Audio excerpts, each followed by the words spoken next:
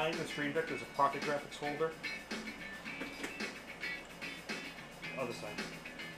Look at it, I can see it.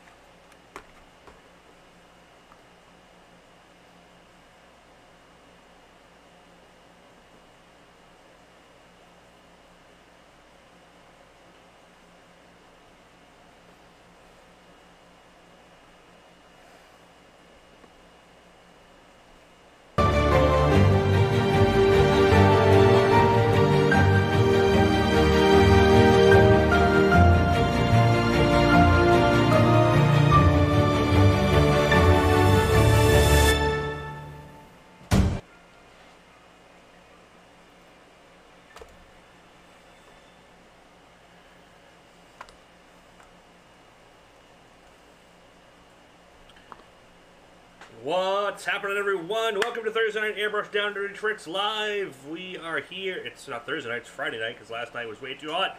Tonight's still pretty hot, but we're doing much better. So let's make sure we got good sound. Let's make sure we got good video. And we will get this thing rolling. Let me see if I can hear what it sounds like. Okay, on my end it sounds good. So I should be hearing what you're hearing. So I'll wait for you guys to tell me, and we will get this shindig on the road. To everyone on Facebook, hi, I'll do my best to check in with you all. The way I normally view it is not working, so I had to go back to my phone, which doesn't always show comments. So if you're still on, cool, say hi if you can. Go over to YouTube, it's much better over there. You get much better quality video and audio, because Facebook one, we always know is a problem. We're not going to dwell on that. We're going to keep going. Good. Sounds good. All right. We're going to get rolling into this. Let's bring up what we got going on here. We are doing... We got Michael Cohen. Let's see what we got in here first before we get into this. We got Mr. Leahy. We got Teresa. We have Raymond Carson. Big Squash. Martial Artistry. FTW, you know who you are. Paul, Chad, Mr. Voss, and we're good. Got a couple people on Facebook. What's up, Daniel? Like 7 people over there. Like I said, Facebook, I will do my best to watch for you guys. Just not cooperating like usual, but all right. Let's show you what we got going on here. We got Uncle Skully. All right, Uncle Skully is something I've done quite a few times, different variations. And for those of you who took my class way back in ABU, we actually did a version of this back then. I think that was the only time I actually taught it. was an ABU, which is going back well over a decade or more ago. And I think back then I just did the head. And this is a new variant of it, and I've made it available on the store at mckayfineart.com, which is right here. So you can go over there and download the vectors now. It's a $20 download. And basically what I did is I sized it for two different panels. The one we're doing tonight is 11 by 14, and then for a 12 by 18 panel, it's less cut off, so you get the whole jacket that goes all the way on the bottom and stuff like that. But it's the same size. It's just set up for two different, common file sizes. Colors we're going to be using tonight. Paint list. This is what I'm doing for colors tonight. I'm using my normal 4-to-1 mix. I got 40-50, which I put in a little bit of the colors and then one of the candies, so I use the candies. We got 50-50 white, 50-51 black. What's that? Illustration white, illustration black, illustration cobalt blue, ultramarine blue, and scarlet. Those are the main colors I'm using throughout the project. I may add violet into my black, and I may use a candy black at the end, but those are kind of optional if you're following along with the how-to following the project. You can add them in for tone, but they're not necessary if you don't have them. Hey, Gary Shees, how you doing, man? Like I said, those are optional in there, but the other ones, you'll need it. So, you can get the same result without the other two if you don't have them, so don't go out and get them. My Fit Motorworks over YouTube. How's it going, man? Thanks for popping in over there. It's much better over here. Cheers, everyone. Everyone can kind of jot down that list. And we will get cracking on this. Kaylee was in for a second just to help get started, but she's got volleyball camp starting early tomorrow. We gotta go there at like 7 a.m., so I'd rather her get some sleep.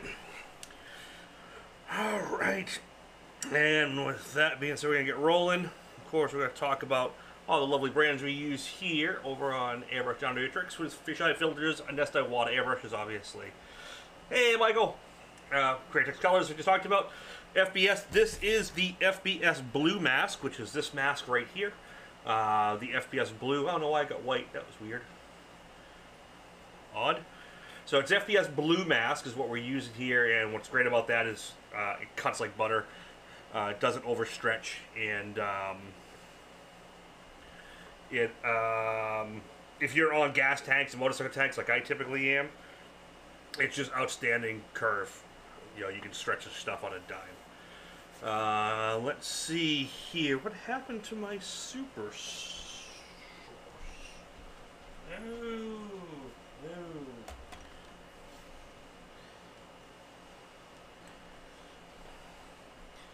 Hold on a second, sorry about that.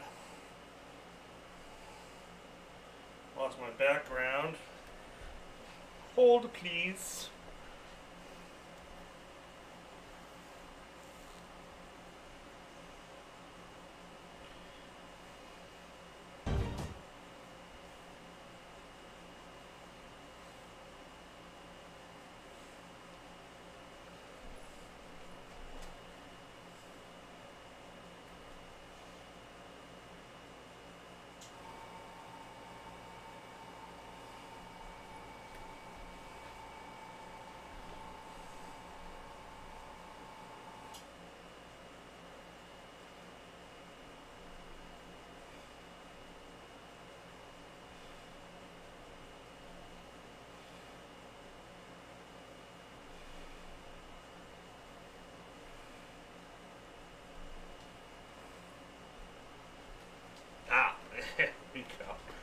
Alright, sorry about that.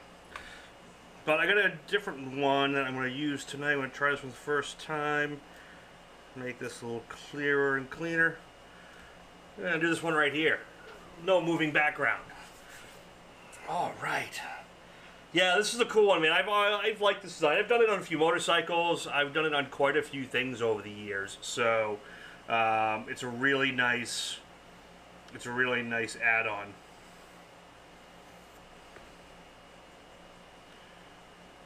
And I can do that now during the feed if you don't want to look at my mug the whole time. Makes it nice and easy. We can bring up the reference image right there. Alright, so this is what you get in the file. So the file has this vector download here, which is up on screen, and the reference image, which is just a traditional old school Uncle Sam. The only thing I think I'm going to do, I think I'm going to put stripes on the hat. Maybe just do red, white, red, white.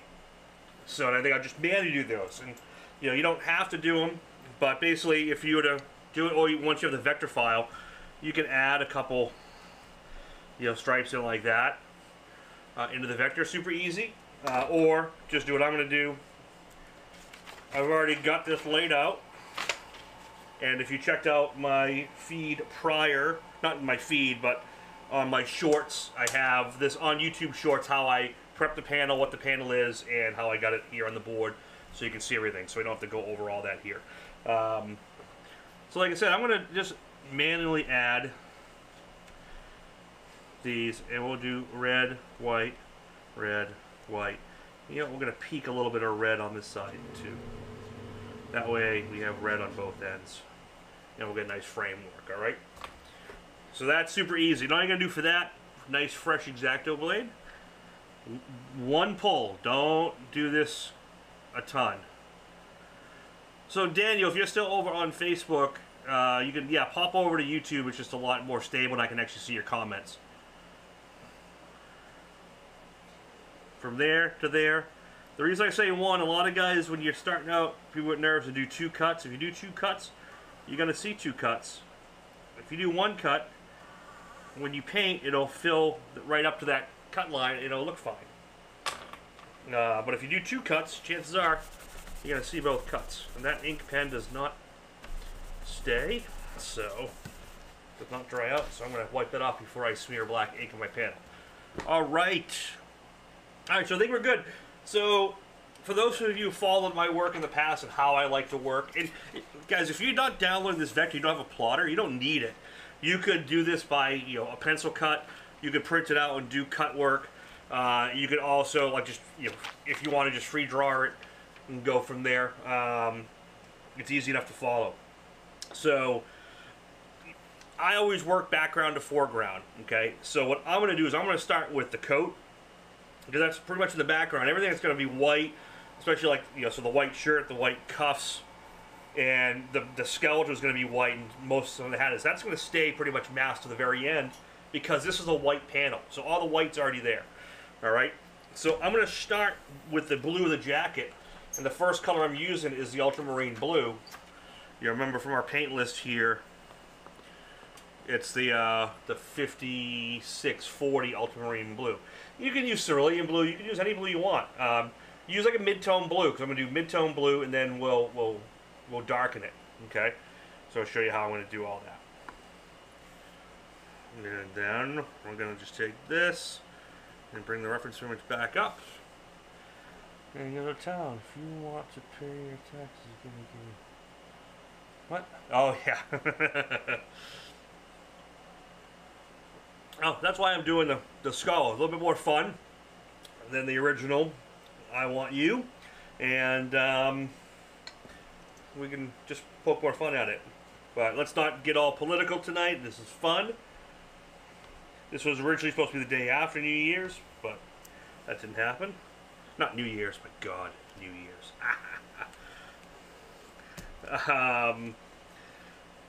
After the 4th of July. So what I'm doing is I'm pulling the jacket, but not the collars, because the collars are above the jacket. So this way I can do the blue and I can drop shadow that. And this just kind of hangs right here. You can pull it off if you want. Just kind of leave it. It just doesn't, I don't like to have the lines cut all the way up like you, because if you spray too much, you're going to get a line up there. By this, I can just kind of roll that back and not get it. Alright, so the first color I got here is ultramarine blue. And when you look at the painting, look at the reference, I'm going to keep this kind of like somewhat painterly. I'm doing just the sleeves. I want to tint that blue.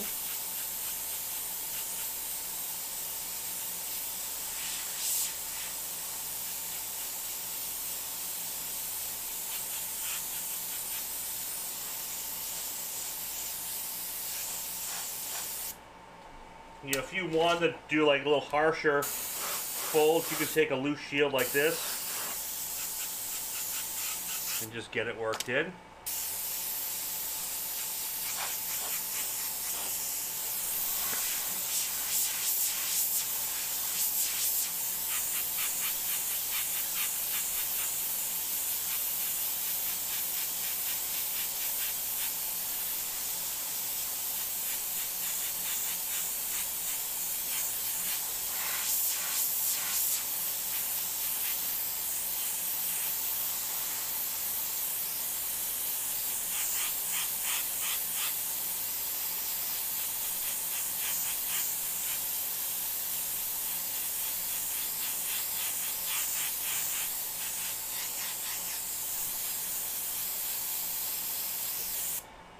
So see now, because I left this here, I'm just putting a little bit of paint down there. Now I can pull where the sleeve is, and you get that nice little fold of the jacket. And I can come back around here.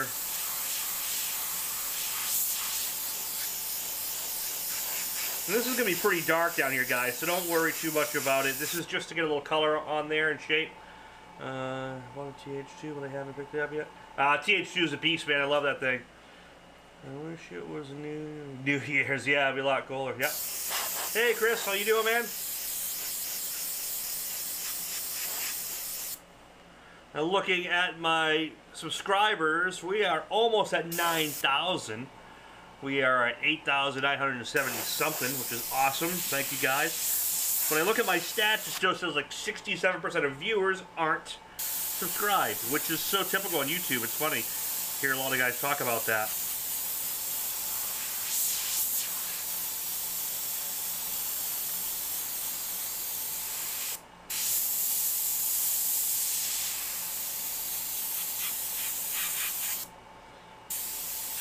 So hope everyone had a great 4th. We had a good one here, just the weather was not great.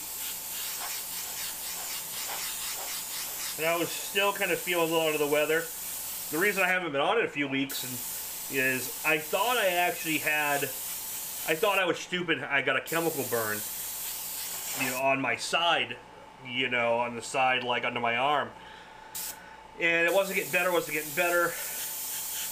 because I was messing around with my 3D printer, and I thought, oh, maybe I got some of the resin on it, and you know, that's what I thought it was. And then finally went to the doctor's because it wasn't healing well. It was getting worse, and turns out it was shingles. So that's why I've been down for a couple weeks, which is not fun, let me tell you.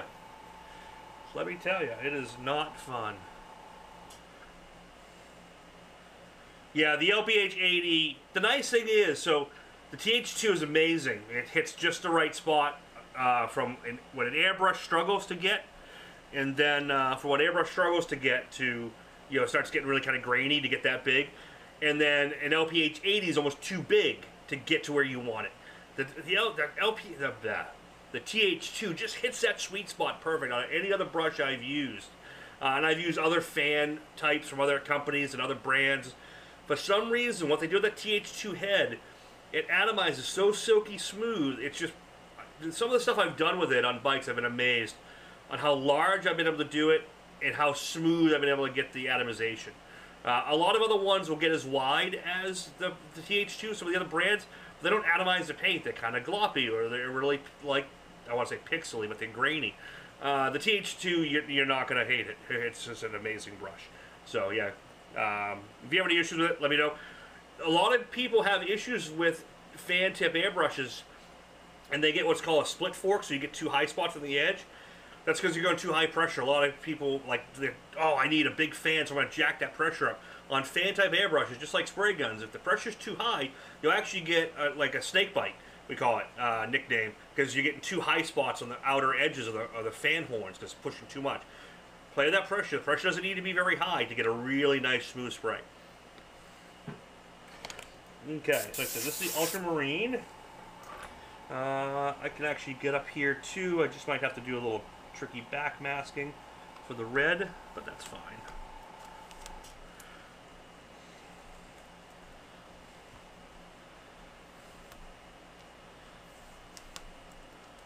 Yeah, man, it's so painful. That's why, like, it hurt so much when I first got it. I'm like, oh, man, this is either really bad poison ivy or it's a chemical burn, the way it felt.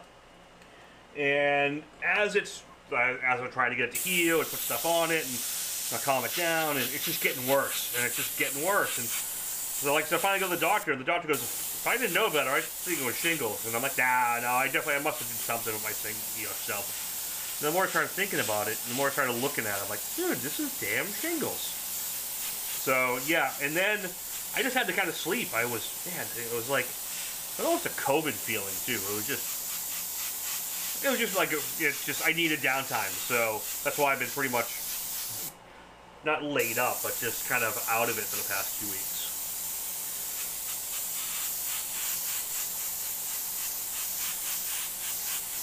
This is where having 2 airbrushes is going to come in much handier, because the other blue I'm going to use is cobalt blue, which is a 5059 cobalt blue, and I'm going to use that as my kind of darker color without going to black yet. I don't want to go there. Anything else in there, or I'm going to consider this puppy wrapped up? Yeah, so Raymond, so the TH2 is an airbrush that comes with a fan cap. So instead of spraying with just a round dot like this, it'll actually spray in like a traditional fan pattern like that, but on a small scale. So, and the LPH 80, that is an actual like a conventional spray. You'll get the lingo, man.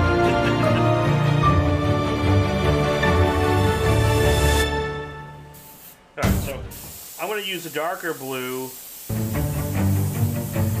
It really isn't that dark, so I think I might have to add a little black to it sooner than I wanted to. But it is a nice richer blue. So. Oh, I actually forgot a spot. So if you guys follow along, that's white. There's a little blue. A little blue under there.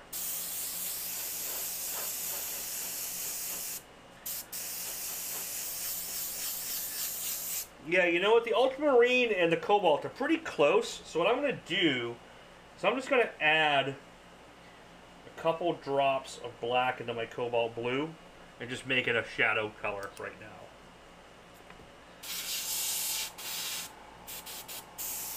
So now you'll see it goes darker a lot quicker.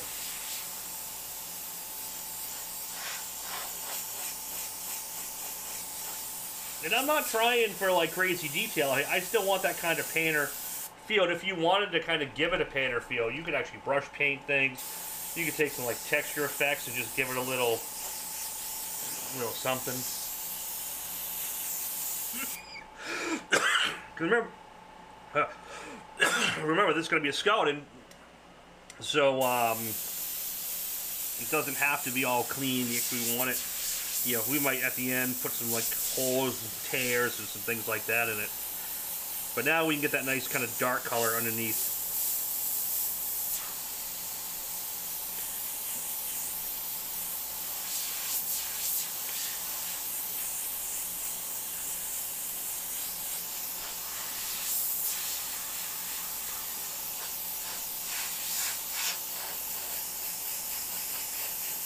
And this is where, you can really go as dark as you want. What could go wrong? Let's see here. You're welcome, Raymond.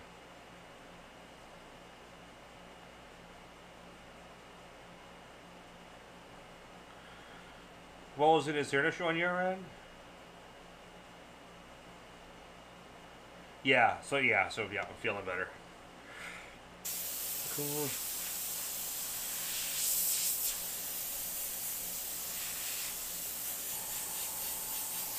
Yeah, so now I got that nice kind of jacket tone. Let's get up in here. We're going to hit the sides darker because they roll around darker.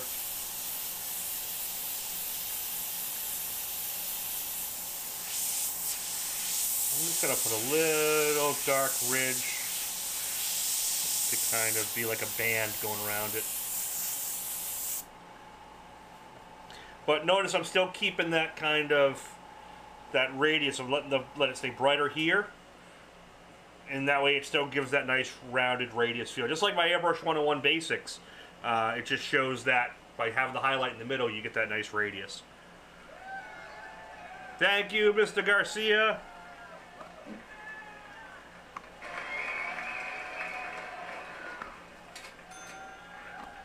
Much appreciated, sir. Thank you.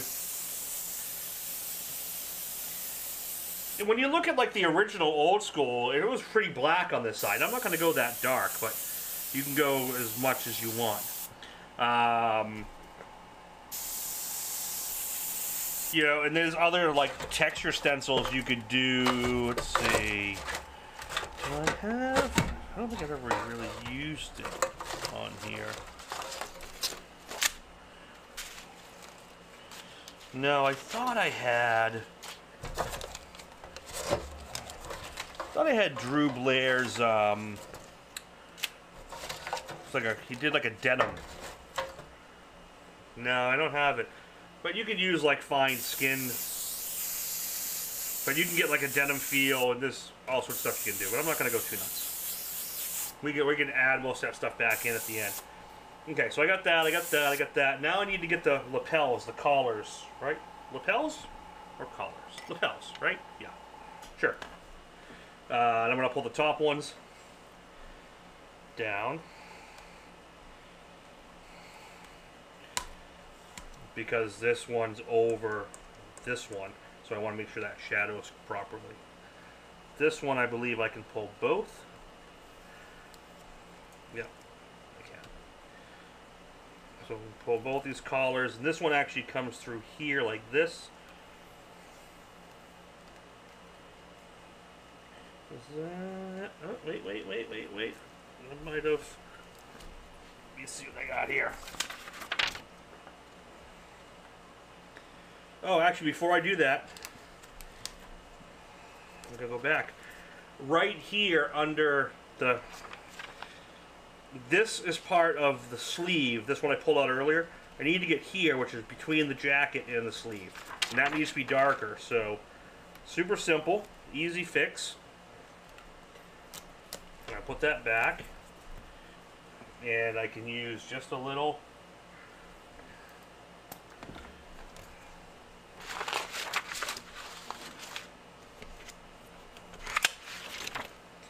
One of my templates here.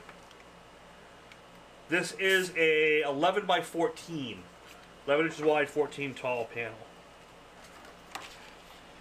So I'm going to go here, I'm going to hit that blue.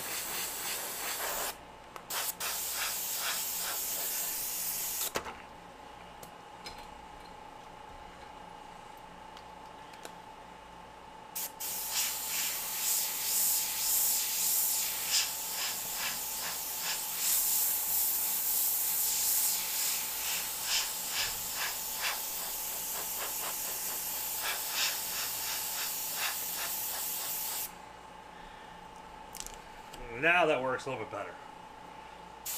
Most would never notice if I did it wrong, but I noticed, so I want to make sure it's right.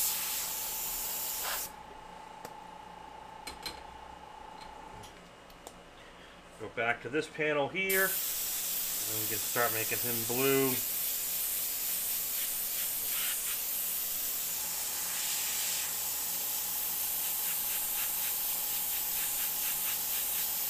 Notice what I'm doing is I'm starting from back here, and I'm letting the overspray cast because it's not changing this color, but I'm getting that kind of brighter edge, which is just going to help lift everything up.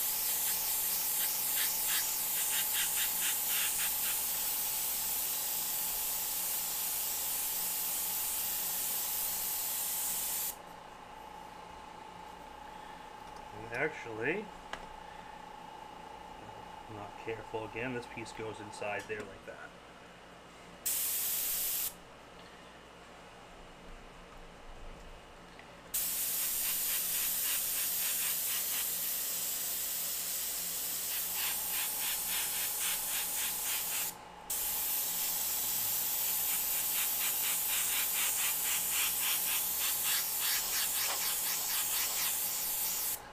So notice I'm starting with that lighter color.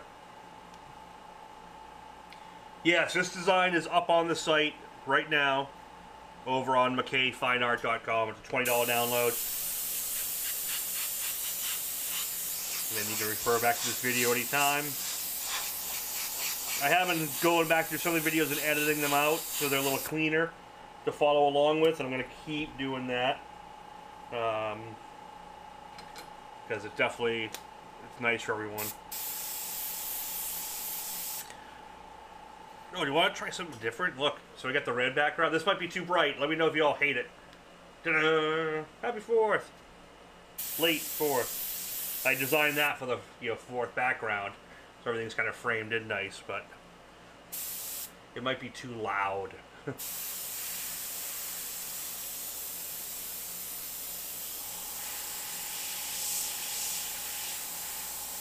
Yeah, a few people already downloaded it today, which is great. And for those of you guys who downloaded it today, if you downloaded the first thing this morning when it went up, you should have an email. I went back in afterwards. I noticed a few things I wasn't super thrilled with, and made an adjustment, and you should get that notification if you already haven't.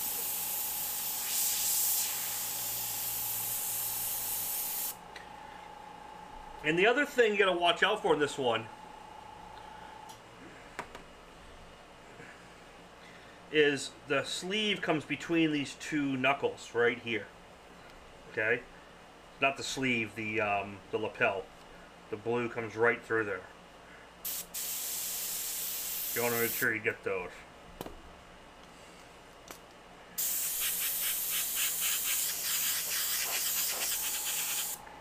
Now I can pull this one off.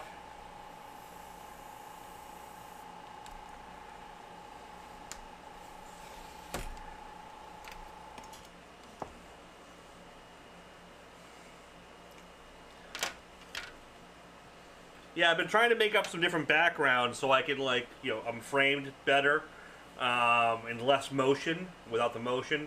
So I've been learning some new tricks on the switcher, and then, so I can go to that one, I can go back to this one, and live, which makes it nice and easy.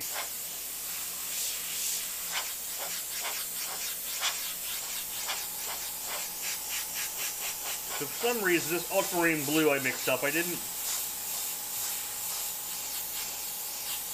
think I over-reduced it a little bit because it's really watery. So I'm going to take my time with it, which isn't so much a bad thing. It's just I got to be a little slower on that first pass.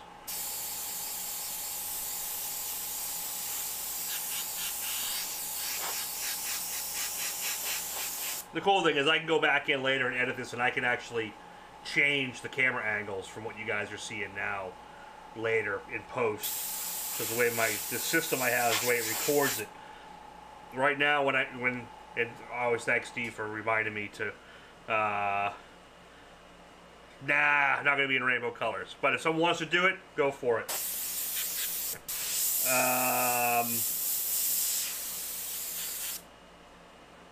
The way my system records, it records this whole video I'm doing to you guys, but it also records each camera at the same time, and every video source and switch, so I have everything in post-production at 4K, so I can do a lot in post-production. But I'm learning how to do all that editing. Editing 1 or 2 cameras and bringing stuff in was fine, but editing 4 cameras and video switching is a little bit of a learning curve, but we're getting it.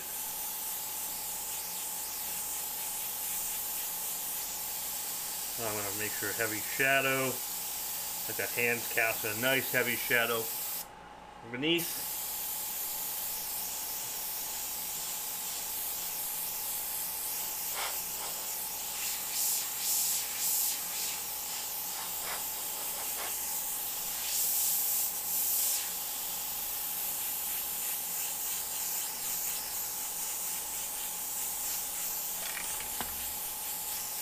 But the cool thing is now that's the majority of the jacket. I mean, that's done. We can go back through and highlight at the end. If you want to put stitching in, you can do some racing techniques, and like if you want to go in and put like the sleeves were stitched on.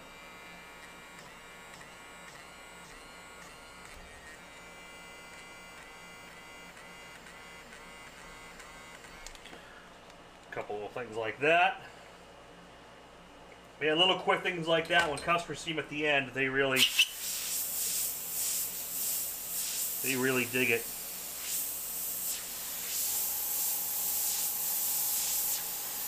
Shadow them out. And see, it just looks like a little added touch. Mini split up there. I should put a mini split up where? Oh, I got an AC unit in my studio. I got 2 ACs running. It's not that. In fact, this is a 3rd floor of a 130-year-old house, which in normal is within attic, but this house is the way it's set up. This is a full floor. There's actually a little attic space above it.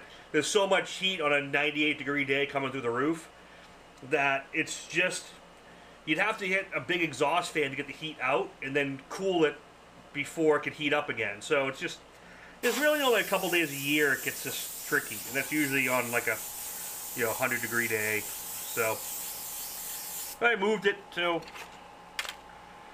I have right now there's a 12,000 BTU unit running. If I put an 18,000 mini split up here, it might be a little better, but that'll be for the next studio. Unless the sponsors want to kick it in, or people want to help sponsor it, then. And it wasn't really about painting in the heat. Everyone's like, oh, I paint in heat all the time. Yeah. Paint and heat live on camera with about $8,000-9,000 in tech equipment running that could overheat and pop. That's why I decided not to do it last night. Not that I don't love you guys, but I don't want to buy all that equipment again and have to reprogram it. Not when we can just run it on another night. That's what we did. Big Squatchy, thank you, sir.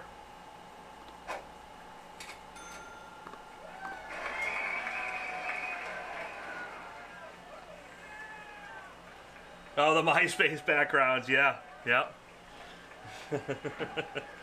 And then I can go back to like the moving one. We can go back to do a side-by-side. I don't like the side-by-side with the moving backgrounds way too much, especially because it's in blue. Yeah, let's go back to the red. I think that's actually, it helps a little bit more. You can spray foam the attic. Now the attic's fully insulated. It's a fully insulated attic with walls, inner walls inside it. It's just the fact that it's a 130-year-old 3-story house. And you're competing with the roof. So it's just like I said, it's fully insulated. The winter it's great. It's just you get like 2 or 3 days where 190, the 90s. I think yesterday my car was reading 101. So when you add 101 degrees right above the studio, then you turn on 1, 2, 3, studio lights, background lights, computers, compressors. So 3 computers, AV systems. It's tough to keep the heat down. And the other problem is I have to shut most of the ACs off during the feed, or you'll hear it all because it picks up on it. So, like I said, there's only a couple days, where it gets tricky. Like I said, we could put a much bigger system in the house and cool it and do some stuff, but it's a cost to reward issue at that point. All right, back on track. So we are going to do we're going to be switching off blue now. Blue's pretty much done. And we're going to do red.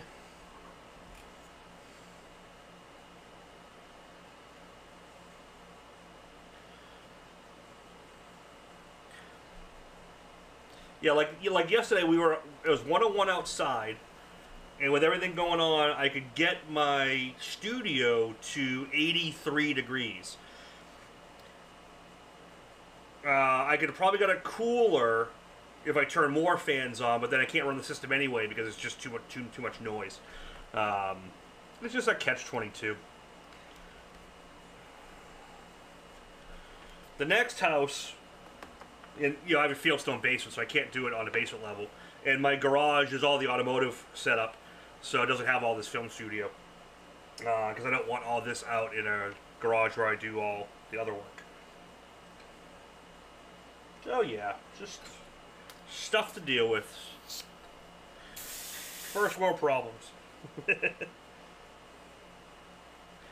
And the other thing is, when it's that hot up here, painting's just not fun. Alright, so if you're not comfortable freehand or using a loose shield, like what I'm going to do here is, it's such a small gap, I'm just going to go like this. I'm going to take a loose shield like that. And just come right up from the bottom. This one here is a little wavier, so if you're not comfortable, you can actually use a paper cut. So you can actually take this and paper cut it and put it on there. Or just not worry about it and freehand it and leave a little white on the bottom. Because that red, when it goes over the blue, is going to make almost a natural purple shadow. And it's not going to matter much anyway.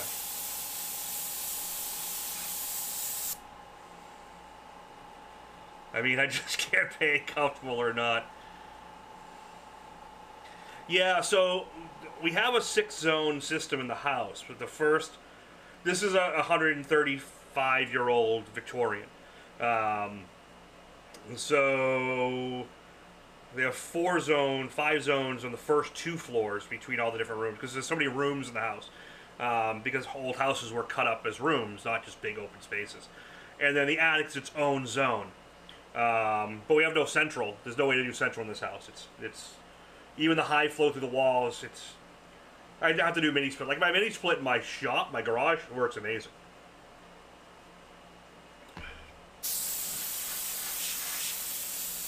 I love that thing. That's my favorite. What I like about the mini splits too, a lot of people don't have mini splits, don't realize it. And I'm not sure you would know better than I would. I have a Dakin, and the Dakin has heat, AC, and dehumidifier. So the nice thing is, when I get those like humid days in the summer when I'm painting or working in the shop, I can take the humidity out of the shop, which makes it even better. You know, because you can get that humidity out before you're just trying to cool off moist air. Shout out from Mexico. Thank you, sir, for popping in. You're in Monterey. Yeah, 111 degrees. Yeah, sometimes you just got to change things up, and you know, when I'm doing larger work, sometimes you paint at night, man. You just paint at night when it cools off and there's no one around, and that's the best time to do it. Like when I go in the shop, you know, my shop's my commercial shop is the next town over. You know, that's where the spray booth, the big booth, and all the work is over there. This time of year, I don't go there during the day. I go there at like midnight.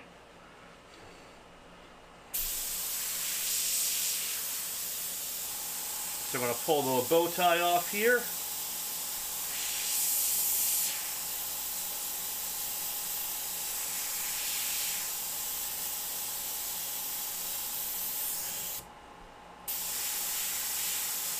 This is where it's really simple. Nothing there, nothing there, nothing there. And what I'm going to do is I'm going to add... Yeah. So when my HVAC guy did my garage, he's like, you know, I was looking at, you know, the Mitsubishis. He's like, don't waste the money on the Mitsubishi. He goes, get the Dakin. He goes, they're cheaper, they're as good, if not better. So, and I've been happy with it. It's an outstanding machine. So I'm going to add a few drops of black into that red. And now I can just kind of hit under here. Get that bow tie, we'll get a couple little wrinkles. We can go back in on a harsher hit later. But I can come up here. Just hit a little bit, little bit, little bit, little bit. Voila! So that's the major 2 colors. Everything out here, from here on out, is pretty much a black and white painting that we can tone shades in later. So what I've done for... Dropped by Takumi. But we're all good.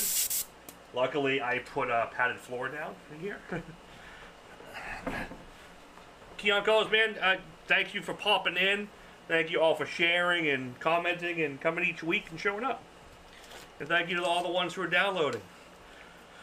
What are your thoughts on the 4013 system?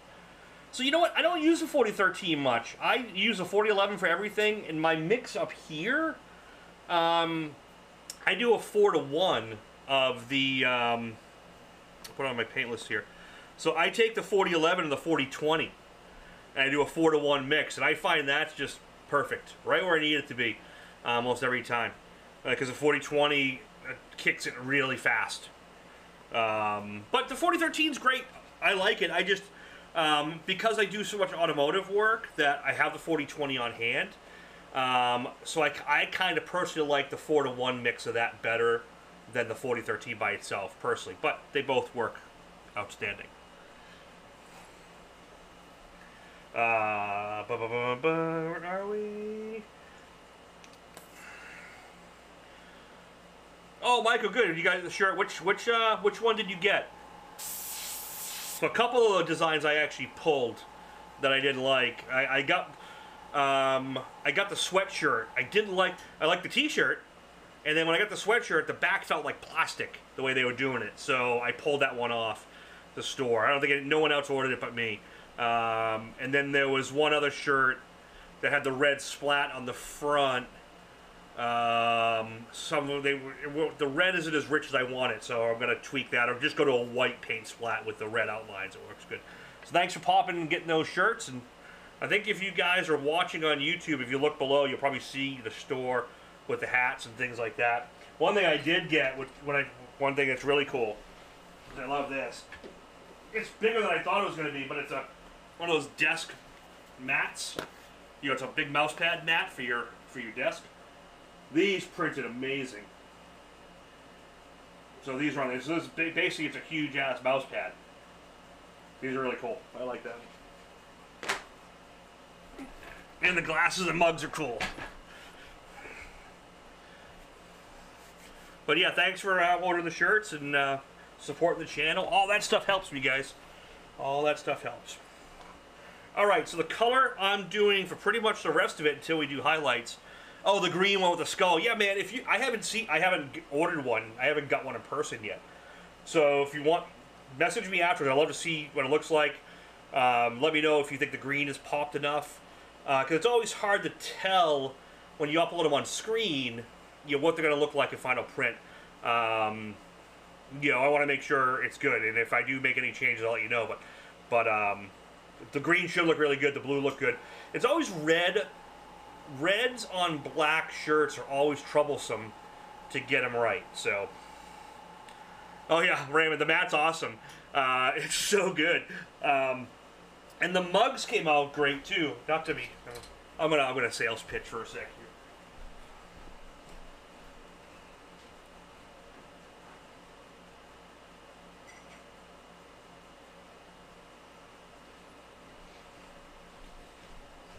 The hats came out really good. I don't have one up here. The stitching looks great on the hats. Oh, I do. Coffee mugs. Came out awesome. This is the gray one. They have it in black as well. I wish it went all the way around, but they just don't. So I might make one with no color background, and so it's just a graphic, and make it a black splat. I might redo that. And then nice pint glass. These came out great. These came out really good. I don't make much off these guys. Right? The way the systems work is they're printed on demand, and I make like $1 or $2 off each one if I'm lucky. And yeah, so this was a sweatshirt, and I like the design, but they like oversaturated it, and it became plasticky. So I have to redesign it for the sweatshirts. But I did do the classic design, which is my original Tag Demon, and that one looks awesome. The t-shirts printed great. They don't have that plastic feel.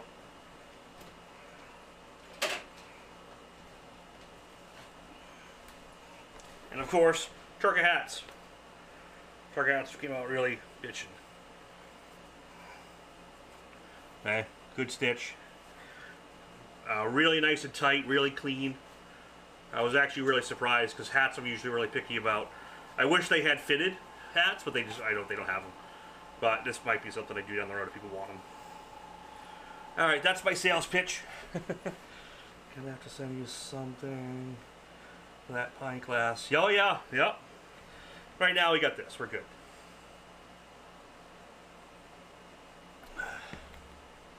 Alright.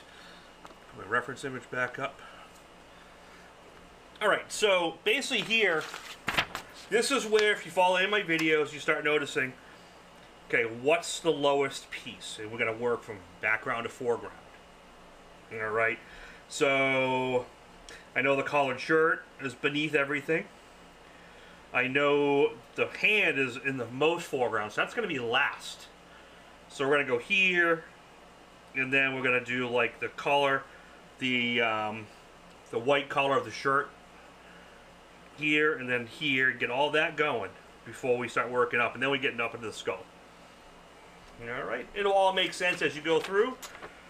So the first thing I'm taking off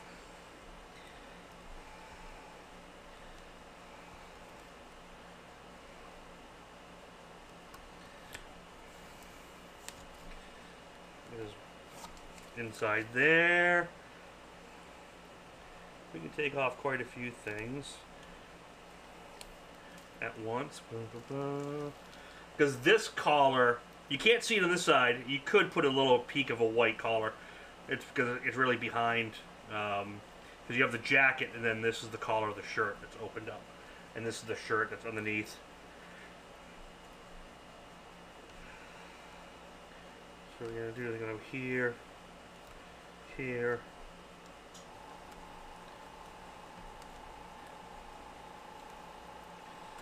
here, and there. That's what you're gonna be pulling off to start to keep it really simple.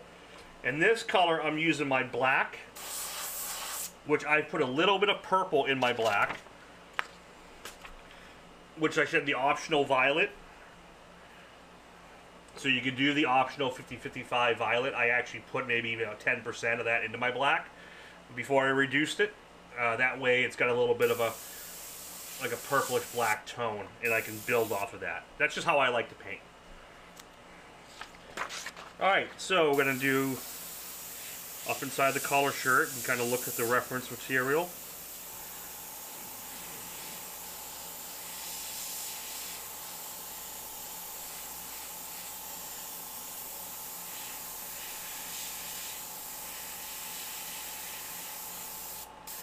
A little bit inside here too. This is pretty much black. And that can carry right out. The cool thing about this is you can start like add more detail and shadow to the blue because the black will work with it.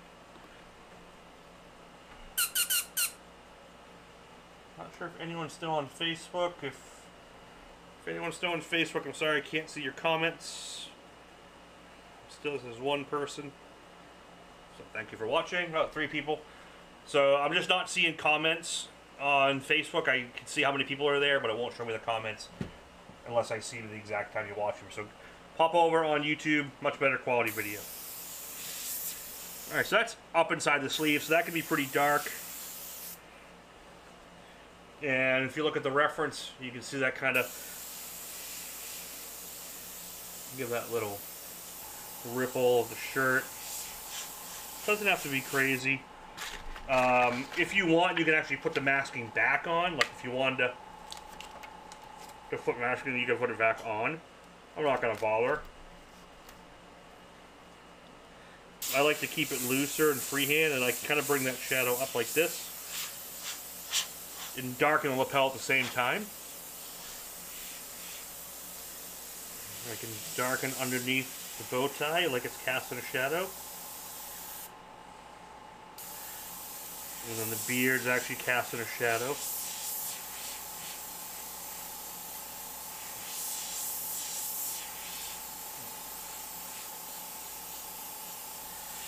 Use that collar. You can put as much. Yeah, the video, and you know the funny thing, Keon, is it's the exact same feed. It's just how Facebook downsamples it. So it is what it is. I can't do anything about it.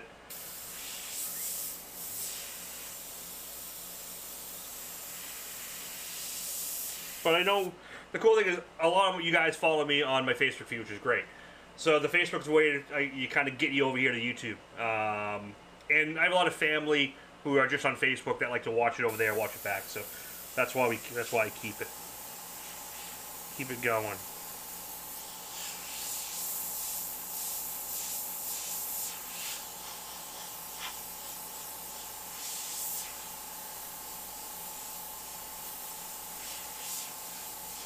Listen, I'm doing a lot out here just very loose because I still want that kind of painter feel.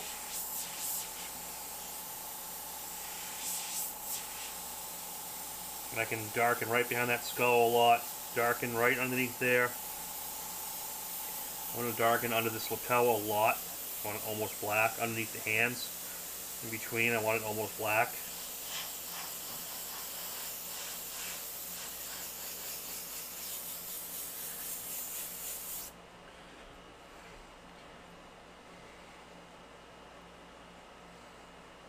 Yeah, you could do one as Trump for sure.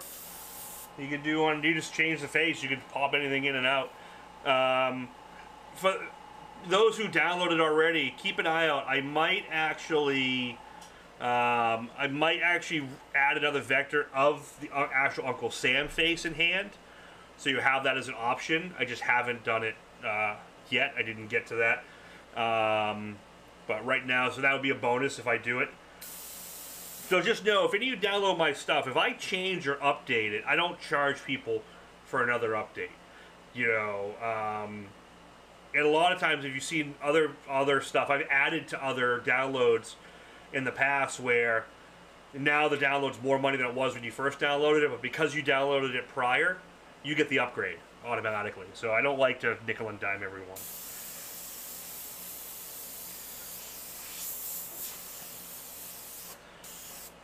Cool. Alright, so we gotta do, you know what we can do now, actually we can pull off all this. We can pull off the stars.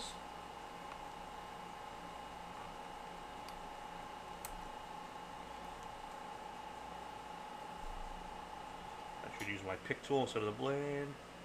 Yeah, YouTube's always a lot better than Facebook. I just, you know, dude, Facebook used to rock. When I used to do a live feed, I get 100, 200 people notified as soon as I hit it. And then, yeah, Scott Voss, you know, as soon as I update something, I send out a blast. You guys are the first ones to get it.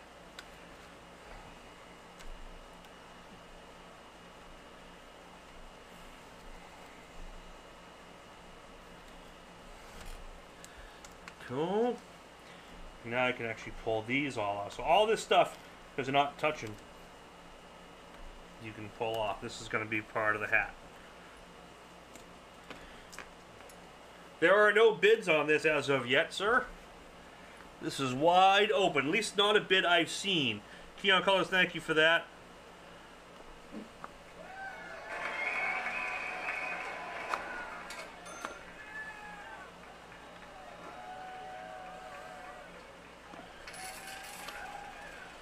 Appreciate it.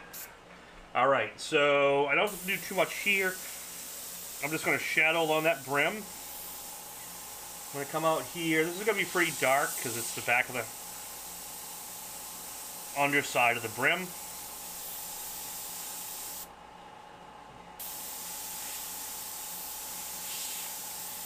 Just little soft dagger strokes.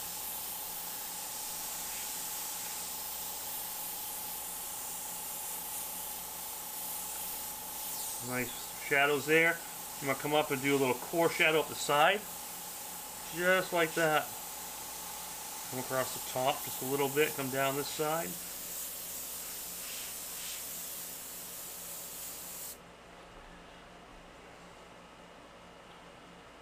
Andrew Blue, yeah, thank you very much. Hope you had a great 4th as well. We had a pretty low-key 4th. The weather was kind of meh up here, a little rainy, and I was just getting over being sick, so... But, oh no, a good day. So the hat's pretty much rendered in. And if you followed some of my videos on how to choose before, you know that I like to not, as I'm pulling mask, I try not to finish each section. I try to get it to that some point almost done. That way, once all the mask's off, I have a lot of room and freedom for freehanding and additional work and just softening edges up and doing all the final details. I try not to overdo it while the mask is still on. Honey, how we doing? Thank you for popping in.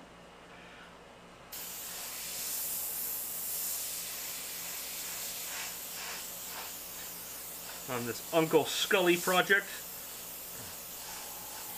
So down here, just little, because the work's already done, I could just do little work on the sleeves.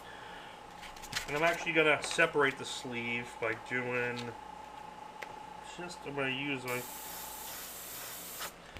I just put a little curve down there to separate the sleeve. And we're gonna put a little hole where the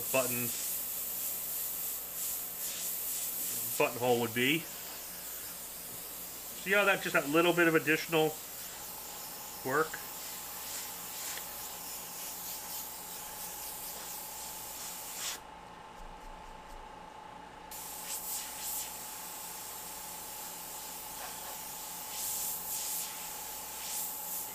And I'm gonna put some like jagged stuff in here, and, you know,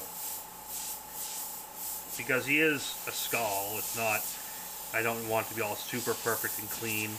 I want it to be a little dirty and grimy, and but this is the cool thing with this project. I can just keep working it.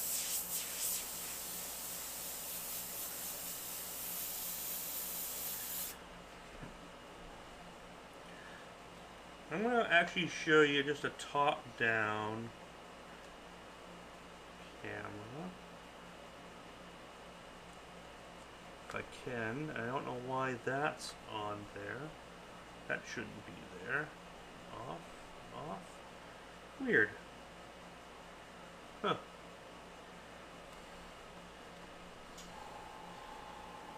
It's not supposed to be there.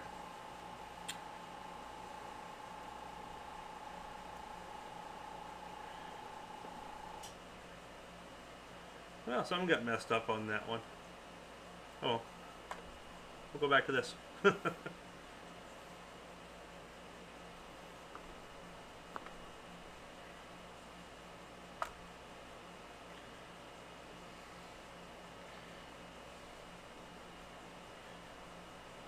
we go. There we go. Now I can actually go. This full wide shot, you can see. A little bit easier. I'll go top down. Let's see if I can zoom out here. You can kind of see what's happening. So you see where I do the sleeves and stuff. Honey! I almost missed that. Thank you, kid. Appreciate it. Oh yeah, the picture-in-picture. I can do... Yeah, there's lots of stuff I can do with this thing. That's the reference image. We can, not to forget our Visionaire system. That's what this easel is. If anyone's interested in that. I don't get anything for it. I just do it because I love the guy. And you can get those stores over on McKay Fine Art. You can get the files there. This is the blue. Not the gold, but you can get the gold.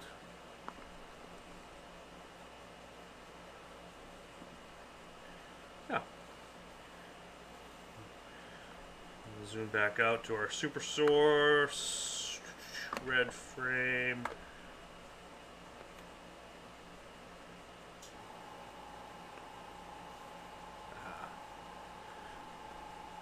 Oh, there we go. So much, too much tech to deal with. But it's fun. Alright, so that's pretty much that. Alright, so we can actually start working on the skull itself. Alright, so let's take a look, for you guys following along at home, let's take a look at what we got going on here. So we are an hour into this, and I've already gotten the jacket and everything done. Okay, done enough where it's done, aside from like ending work. So now, when you break this down, you start looking at it, be like, okay, I did this because it was under that. I did this because it was under this. I did this because it's under the skull. I did this because it's under... Okay, what's next? Okay, you start seeing, okay, the hand's still foreground. You start looking, the hair is behind the skull. Okay? You can open the mouth up here. We can pull the noses and eyes out and start there. That's where I'm going to start. Okay? So follow along.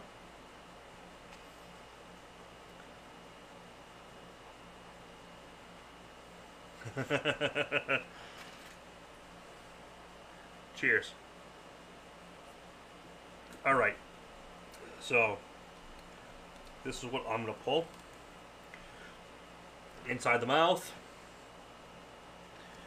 I'm going to pull this hair off. But I'm just going to kind of snap it. I'm just going to, yeah. I might actually, for you guys who are downloading, I might put a cut line here just to make it easier so it doesn't get confusing. And just kind of put the skull's head like here, like this, and do a cut.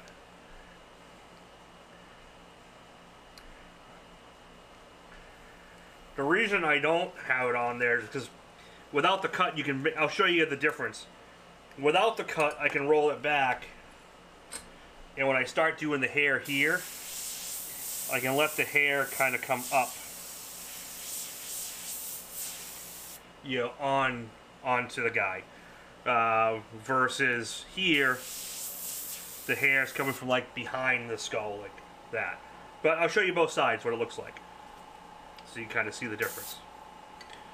And that's something you can add to your file or just hand cut it out. Pretty easy, however you want to do it. It's easier to do background before foreground. Okay, so that's a great question. This foreground is still white. I could have done it either way.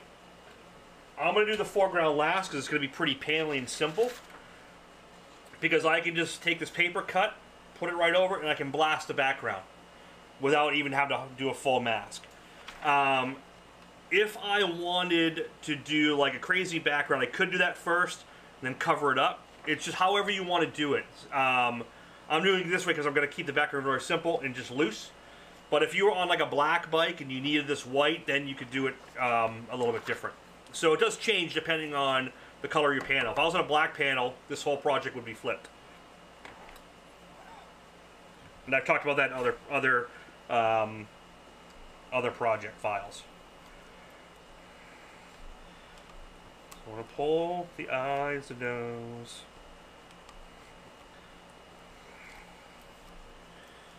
All right. So now I got the bulk of it. So light panel equals background to foreground. Yes, correct, Big Swatch. That's pretty much the rule.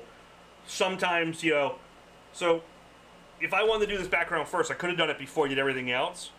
But the way I'm doing it this way, you'll see how it works for this style, because it's a loose background. If I wanted to paint like a bright red back here, I probably would have painted a red, I probably would have kept him, I would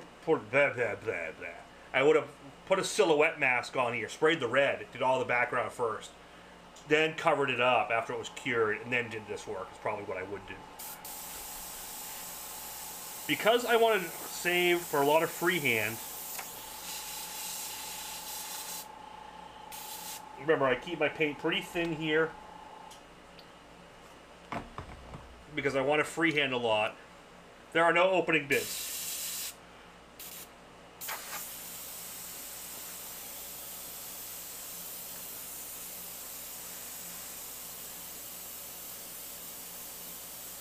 So I keep this really light, especially on the first pass. I keep the inside of the skull pretty light.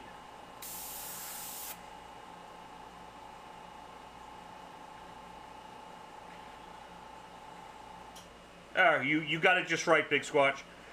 But there's never a 100% rule. There's always variations. I'm gonna do inside the nose pretty dark up top, and then put some little details inside, leaving the middle kind of bright like it's a septum coming up the middle, and I'm not doing too much in there. Am I gonna put eyes in him or not? I think he's too big for pocket graphics. Eyes. But we may be able to do mixing cup eyes from the back side. Yeah. I'm going to go really light. I'm going to spray into one. Just a little.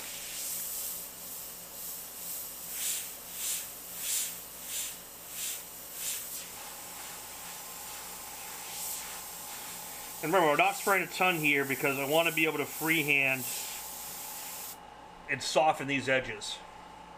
Now we do have a starting bid. I'm going to write this up here because Kaylee's not here. From Gary Shees at 150. Thank you, sir. Much appreciated.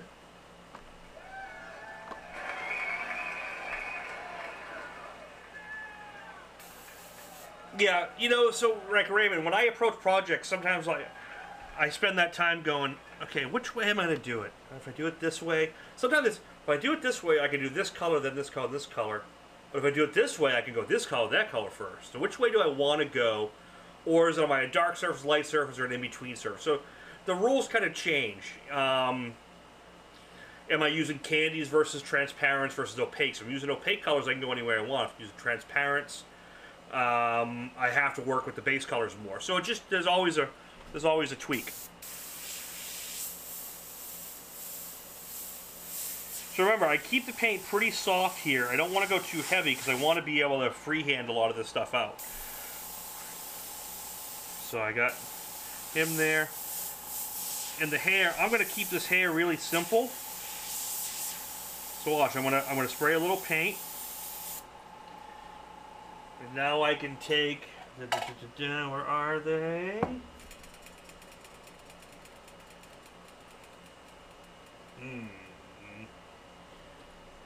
Can't find my eraser sticks. So you can take a razor blade and just do light scratching for hair. We can take the electric eraser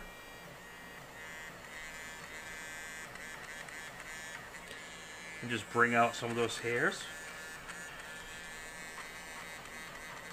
Or just freehand them, however you want to do it.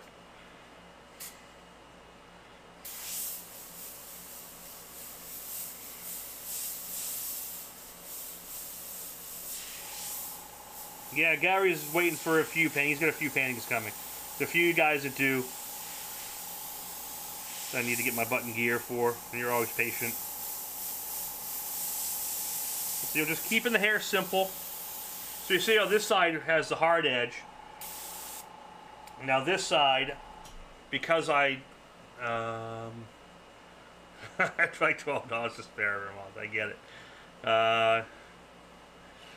So this side, if I wanted the hair to come on the front side of the skull, I could come over like this. So that's the different approaches for the left and right. So see how that one, you can see the difference between this side would have the skull.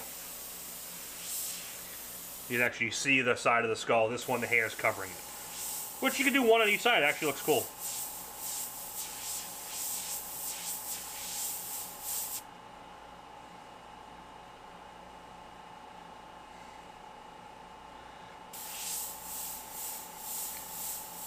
Appreciate that. Yeah, getting down to the booth and getting them cleared, just been, I haven't been able to get down there. All the panels are here, and I've done some extra work to them and just picked away.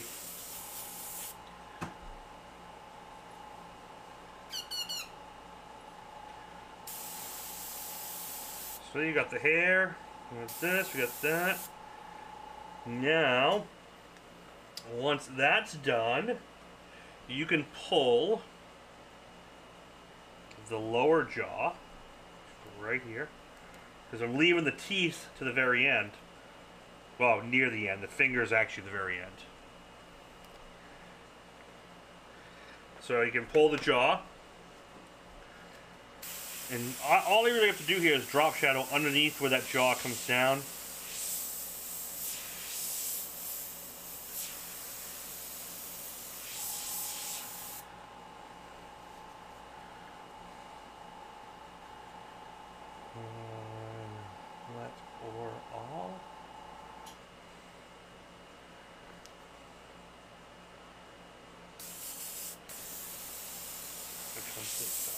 this.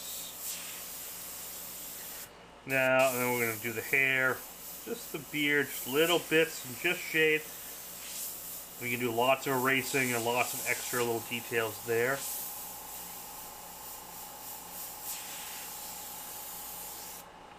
Now I'm going to zoom in so you can see what I'm doing there. How's that? Should be good. Let me bring that reference image back up. So yeah, I'm just doing below here.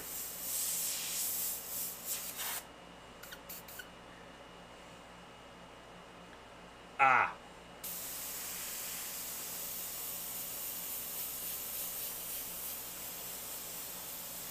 And then from the teeth, so when the teeth are coming up, so what I do at this stage is I kind of do a little downward dagger strokes between the teeth. So right where the V is, they come up, and I just kind of come down a little bit, little mini dagger strokes if you can pull them off. It's a great way to practice them. If you have the net of the teeth as a stencil.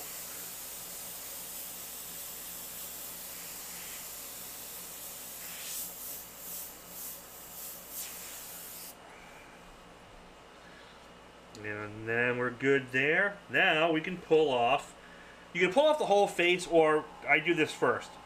These two you fold over like this because they don't connect all the way down.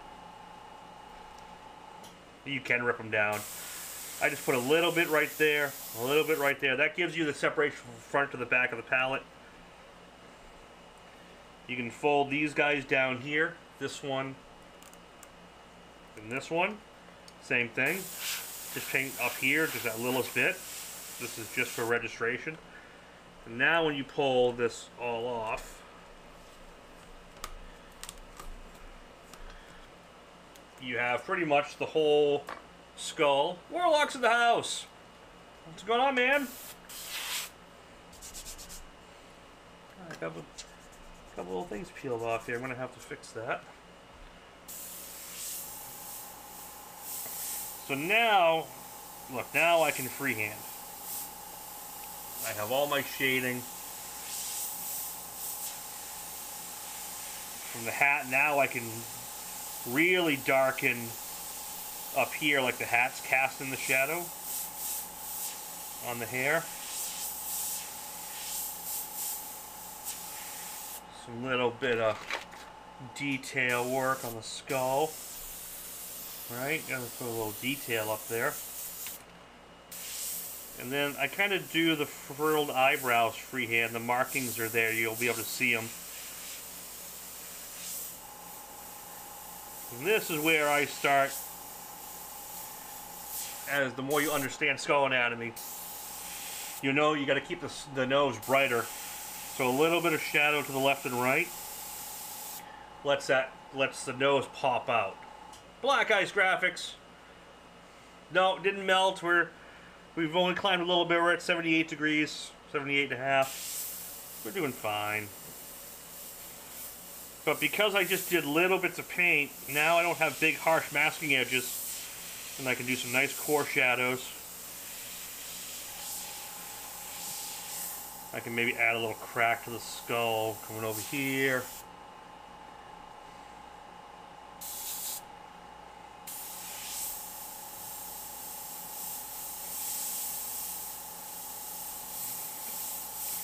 I can soften these edges by just freehanding a little detail around and outside of those joints. Dave, thank you, sir.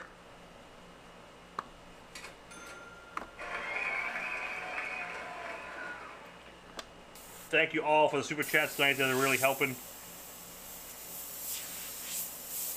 And just like I did down here, from these teeth, I'm going to go up and do little mini daggers.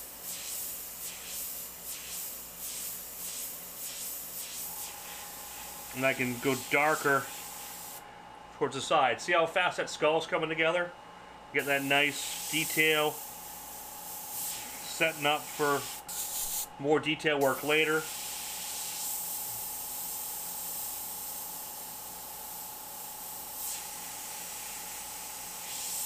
See how I keep working that eye, keep darkening it?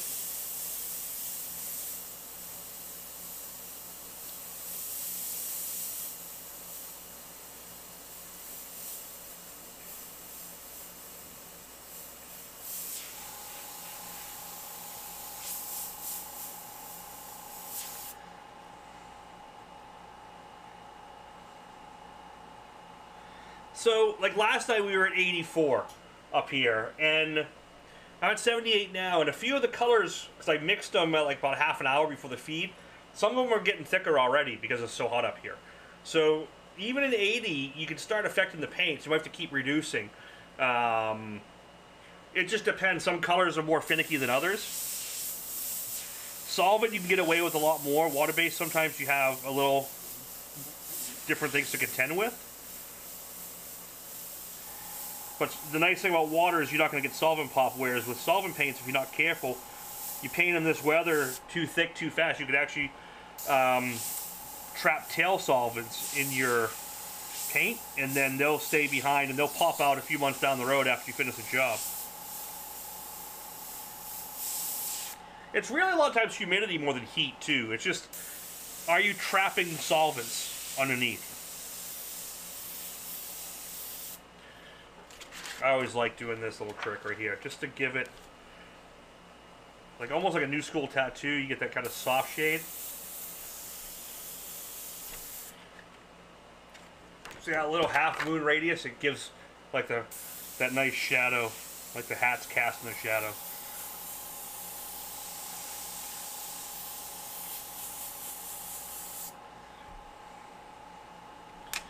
And I can actually pull the brim fully. Now you see that nice separation. And it just takes a little bit of paint.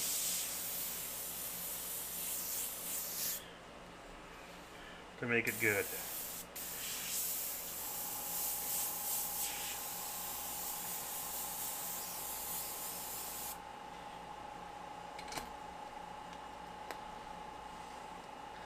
Yeah, humidity is always the thing, man. It's really... Humidity is more dangerous to paint than temperature.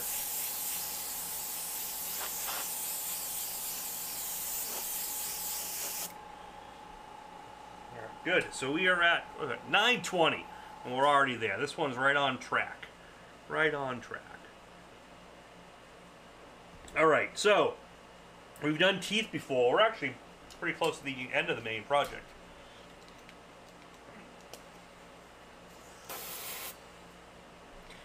Is that what happens when clear coat solvent? Yeah. So it's not always trapping moisture. Sometimes it's moisture. Especially if you're painting when it's really humid out. So you will get that. And that, what happens a lot with clears, let me take this off. You ever have clear blush on you where it like almost turns a white milky haze look? That's humidity a lot of times. That's usually curable because it's humidity sitting on top, keeping the solvents on top. You kind of keep putting a skin layer. Blowing a fan over the top of it the whole time as it's curing will usually take that out. This especially happened back in the day with lacquer. Nitrocellulose lacquer was notorious for it. But what can happen if it's too hot out, if you're not trapping humidity, sometimes you're trapping what's called, if you've heard the term tail solvents. Tail solvents are when paint, how paint dries is, it gets carried to the surface wet as a liquid. There's carriers. Water being a carrier and water-based. Solvents being in a solvent-based, or there's a hybrid, a mix of the two. And that keeps the pigments and everything liquid, all the resins liquefied till it goes to the surface. Then as it's drying, those solvents are breathing and gassing out and leaving behind dried paint. If it's too hot, the top dries, creates a skin, and it traps tail solvents. It's solvents that haven't been able to evacuate yet, so they're stuck. And what can happen is it all looks good, and you go clear coat, it looks good, but what you didn't realize is you trap tail solvents back into your primer or your first base coat because you painted base coat when it was 100 degrees out. And you went too wet too fast and it skinned too fast. And it dried, but there's still a little solvent left behind. So what happens 3 to 6 months down the road, if anyone knows about water pressure and hydraulic pressure, what will happen is 6 months down the road, that thing's beating in the sun, especially in Vegas. You don't have the humidity problem, you have the tail solvent problem. 6 months later, that thing's sitting in the parking lot in the sun. Now that solvent, that moist little molecule solvent sitting, baking, boiling under that clear. And what to do? Water, hydraulic pressure always finds a way through anything. And it pops right through the clear, and then your wax and dirt fills in the little crater, and you get a dot. And you try to sand it, the dot gets bigger because it's actually a bubble that popped. And the more it happens, the bigger the solvent is. So that's the kind of long-winded but basic explanation for it. So the big thing is, the two biggest things, especially water-based and catalyzed lacquers or urethanes, air movement is key. Temperature is great. Temperature is one thing. It can be hot, dries fast. If you keep fans and air movement over the surface as it's drying, and you don't force it to dry faster, or you just let those solvents, because what happens a lot of times, the solvents try to get out, and then the humidity or the heat pushes it down. But if you have fans going over the surface, so when I finish base coating something after it's like starting to dry, I keep fans over the surface, and that lets any tail solvents get in. Paint Tech 101. Okay, so I gotta get these teeth done. When I do teeth, I work from outside, background to foreground, right? So I can do 4 teeth at a time. I'm gonna take the outer teeth out. Alright, see that? Take the out. So my hands are sweating so much, that's what I'm doing. I keep burning through right here. I should actually wear a glove, because what's happening is the sweat of my hands is getting on this, and it's actually rubbing a little paint off here. So I gotta just be cautious of that. Oil paints are oil paints. Yeah. I've never been a big oil fan. All right, so now that I've got the teeth done, I pull the teeth out that I want, and I paint the paint on the tooth next to it, which is still masked, and I let the overspray do the work. But I'm actually painting, the paint is actually directly on the tooth itself. If you see that, let me go nice and big. So I'm putting the paint on the tooth. I'm not painting the tooth itself. I'm putting the paint on the actual tooth next to it and letting the overspray get there on all 4 of those, right? And I can come down and do a little dagger stroke. See. Now I can pull next to it.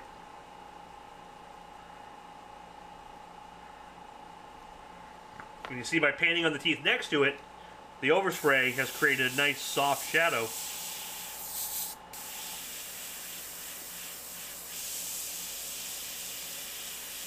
And it's much easier to control. I mean, I can get fancy and come in here and add some freehand later. See that? And add little breaks and but that comes with more freehand control. But I'm really just coming up and doing those dagger strokes from outside, from the tooth next to it. And then I'm just going to keep working these next ones up, and you'll see.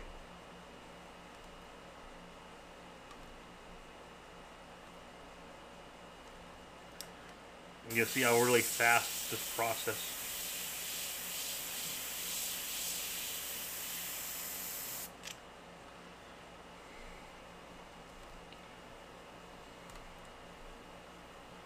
If you're doing 4 teeth at once.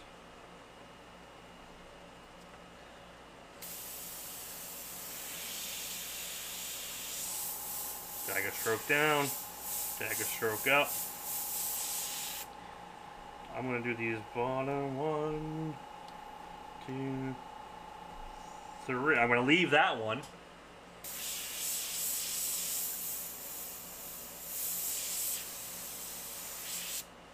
Now I can pull that middle one. Oops, actually I got to paint on that middle one to get the other side.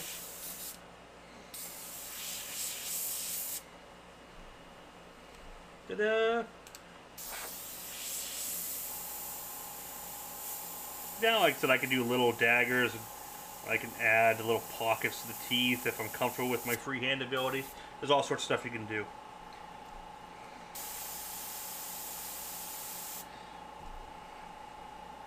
And if they're not good with an airbrush at all, honestly, just putting a little dot and a dot will, on the tooth next to it, will achieve a pretty rudimentary look, but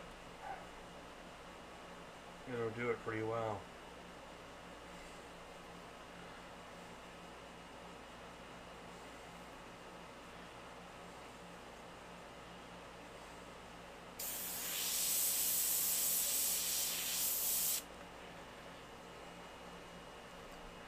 Ta-da. So now the teeth are pretty much done. I can do a little mist over it. And this is nice if you're good with the electric eraser. You can come in and highlight the teeth if you don't want to use white. Just do little.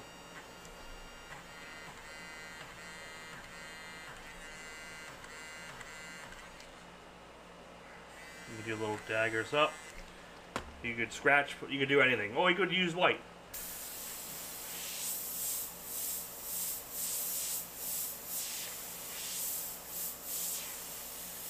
And now we just got the hand, and the majority of it's done.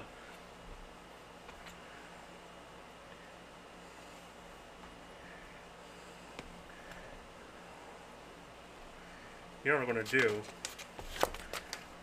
I'm actually going to use a Post-it note, because my hand keeps softening the paint right there. Alright. Hand. Now, same thing, we're going to look for what's beneath, what's background, and work up to foreground.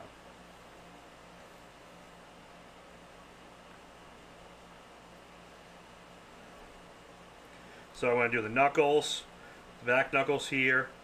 I'm going to do the bottoms. I'm going to do this. I'm going to do 1, 2, 3, 4, 5, 6, 7, 8, and work my way around just like I did the teeth. Scott, thank you for that. It's a fun one for sure.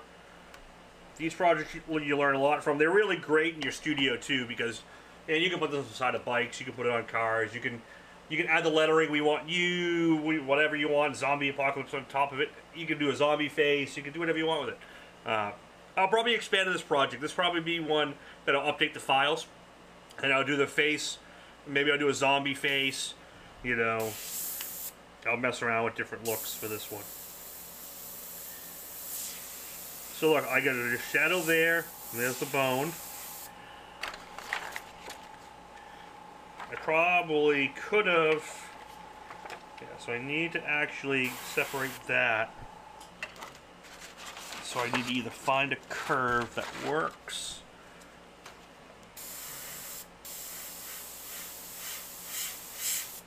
There we go.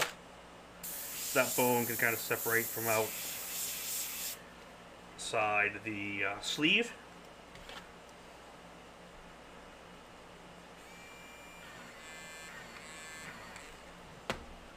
There we go.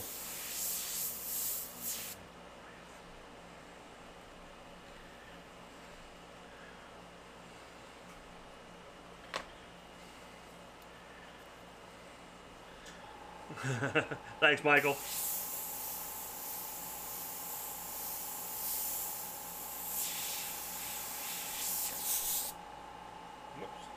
Paint's getting thin. So like this red I can already see because the temp, it's drying, because we're approaching like 80 up here. So if you put it in the airbrush and cap, you won't have the issue. But sometimes these open cups will skin. And even solvent will, and the solvent will do it. Kind of happen both ways.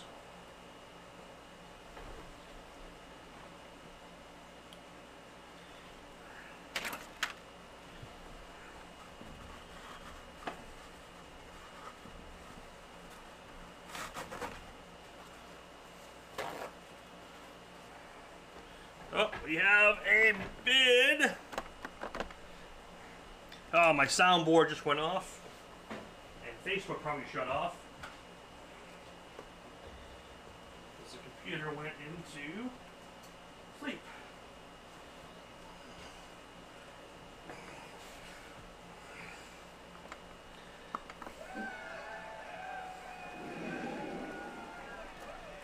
$200 from Dave Gregory.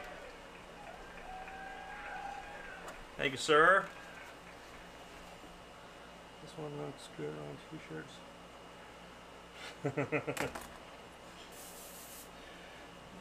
Okay, so we get down here.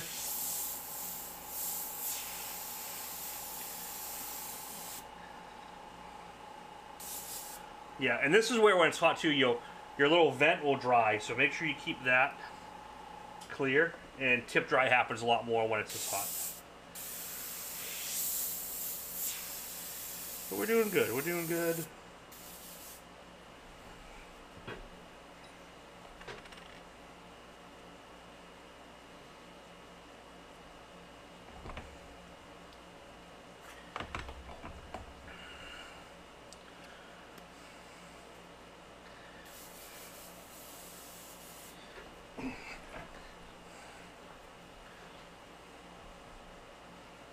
Oh, Marsh, I'll have to check that out.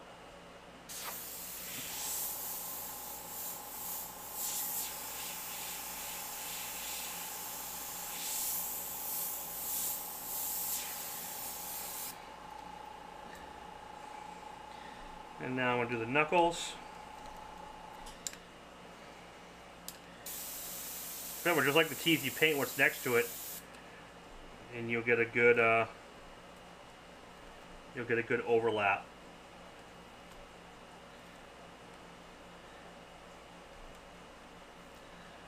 Yeah, so I'm just working that one. I can pull this one. So basically what I'm doing is I'm just pulling. So I know this one's beneath this one's beneath this one. I went boom, boom, boom. I can pull here, I can pull here, I can pull here. I actually pull here as well, but I'll wait.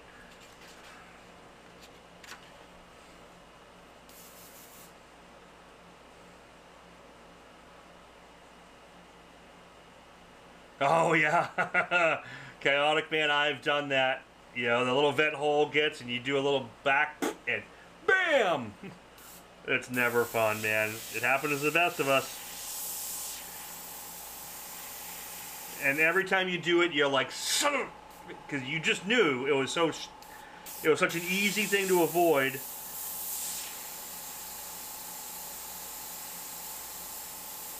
And that's why when it was that hot yesterday, I didn't do it live on camera.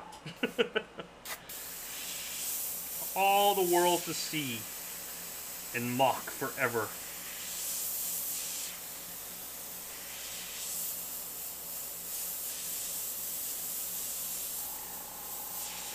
This one will make a cool print. Maybe I'll scan this one and photograph it. This could definitely be a cool print. I haven't done a print run in a while. I do have prints of my Pack of Skulls one. I gotta put those in the store. I'm gonna pull that knuckle. Nope, not that one yet. Nope. Between the thumb and the forefinger, right there. Yeah, it's a vent. Because if that gets clogged, remember, air isn't pushing the paint out. Air is creating a vacuum from in front of the nozzle that's pulling the paint, it's siphoning it down. So in order, you need CFM in equals CFM out, so you need air coming in to let it come out. The paint will still coming out, but it'll start to choke off, it won't flow as nice. And then what happened is, it'll eventually stop, and you'll go to back flush it, and it'll pop the cap off because you created a back pressure vacuum inside the cap. So always check that vent hole, and here or in the side bottles there's a little vent on the side. Make sure you always check that. Marshall, thank you for that. I appreciate it. Let me know who you're going through for your prints. You're doing the prints and stuff too. So I was using a company out of Texas.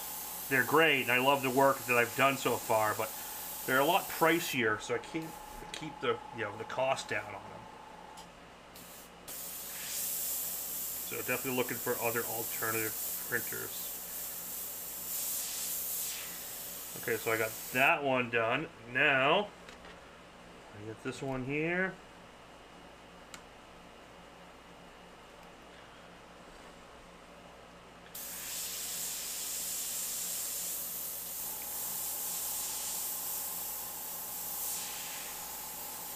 That little one, I'm just working my way through. Now I can go bottom up. And this thing is pretty much done. You're welcome. Little drop shadow. Remember, paint most of the paint on the mask above it. So I'm painting the finger above it to create the shadow. Now I can create a little detail down in here on the knuckles.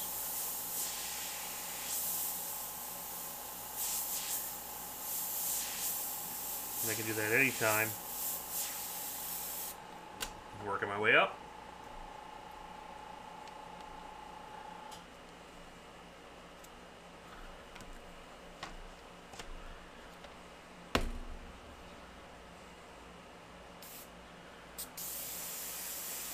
Painting on the finger above it, coming down, doing some detail.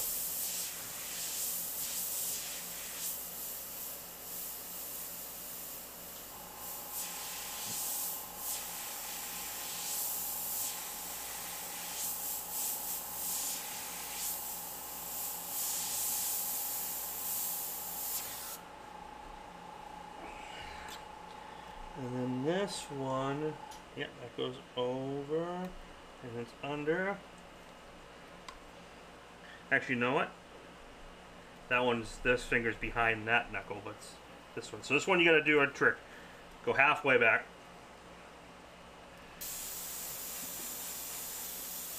Make sure you get your good contrast under that finger, the pointer.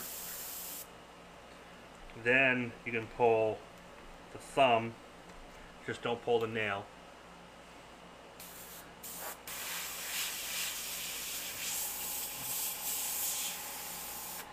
So now, see how that did that? So now this finger looks like it's behind that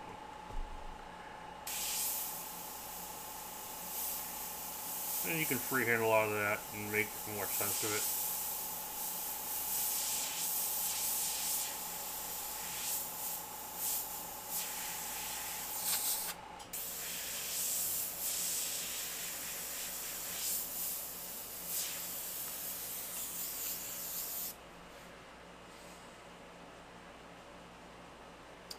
So we are at 200 from David Gregory, was the last one I saw. Warlock.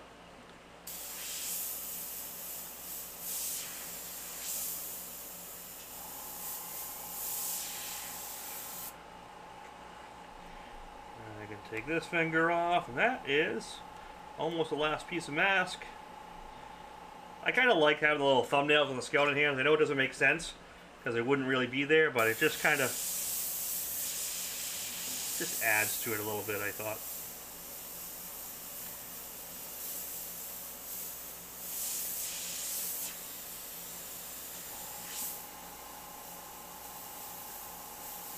Little details around it.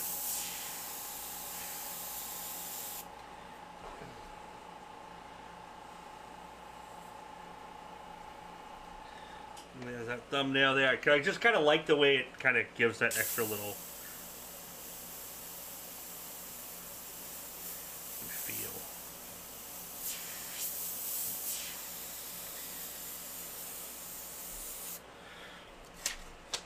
And that's all the masking except for the background.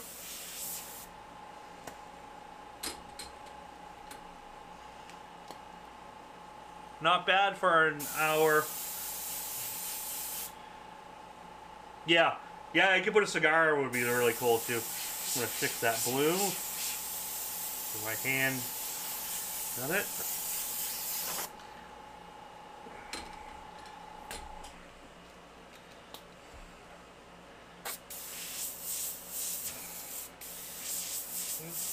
From here on out, I can add as much detail.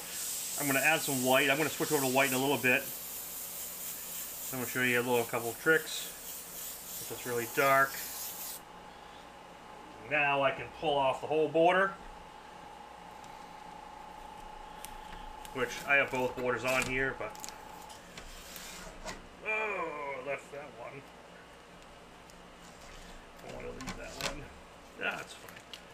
But I will fix that. Easy peasy.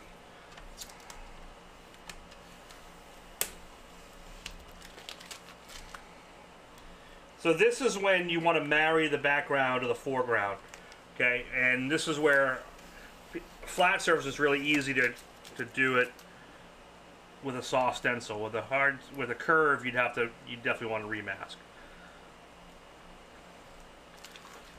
Because right now he just looks like a sticker, okay? And I don't like my work to look like stickers.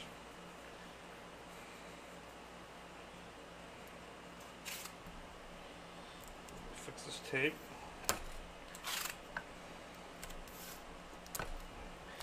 So this is where, now that I have him all done, now I can take this loose one, put this loose one over.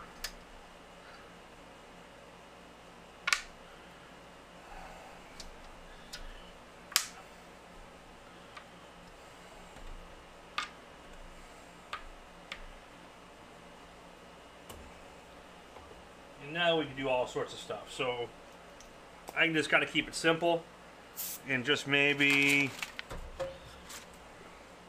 do like fireworks, like with the blue.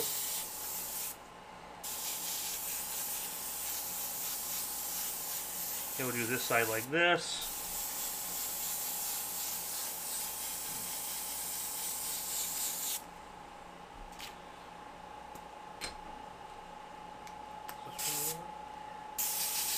This one's the red.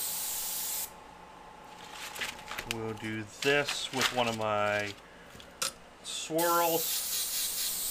I'm going to do dark and then I'll do light.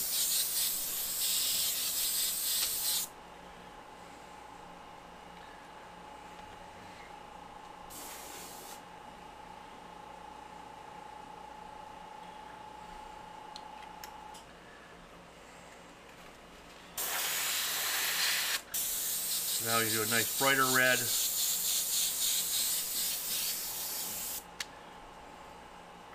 And this is where I can start taking the mask and just kind of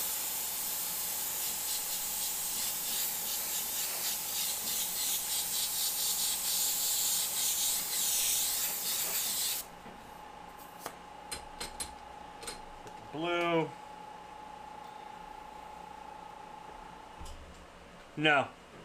Sometimes a clear mask is worse because you look... well, you could. So if you want to hand cut it, you could do the clear. No, but it's not necessary. Now, what I do tell people, if you're really unsure, and you really want to kind of be safe, what you could do is, before it was like this, you could clear it and then remask it in, like, you know, that way you don't have to worry about anything.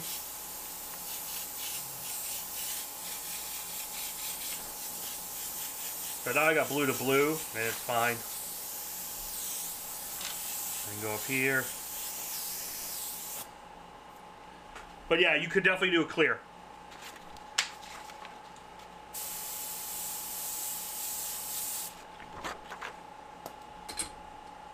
There's really no wrong answer. There's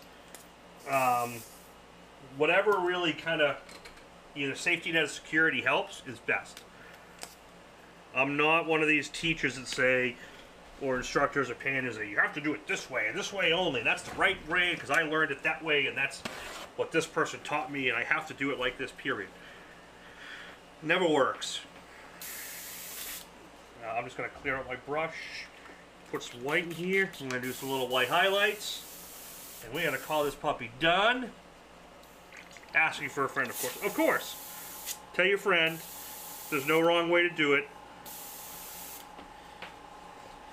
But a lot of times, especially when I'm painting like quick, if I let this dry normally, it's fine.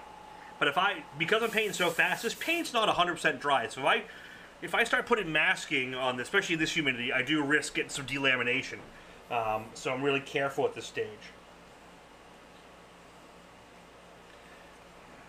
So I don't really do too much over masking. What I would do at this point, if I was going to over mask it, I would take a little inner coat.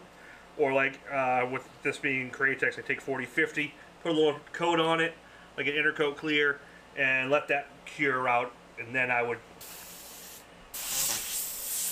do some more work from there. Alright, so now with the white, I can come in here. I can add some hairs. I can add little highlights to the lapel, the bow tie. to the shoulder.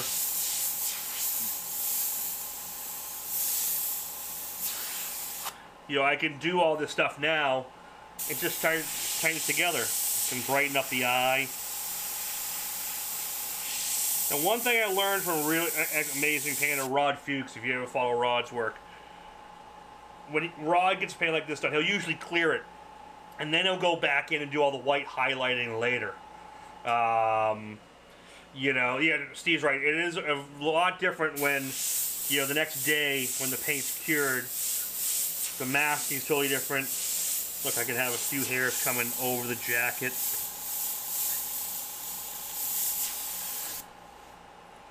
And just mess around.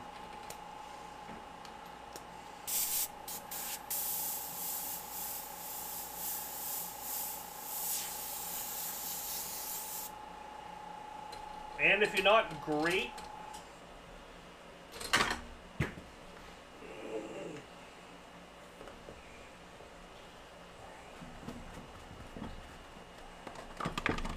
at freehanding with a brush, freehanding with the airbrush, use paintbrush. Go in here, you can do some brush work.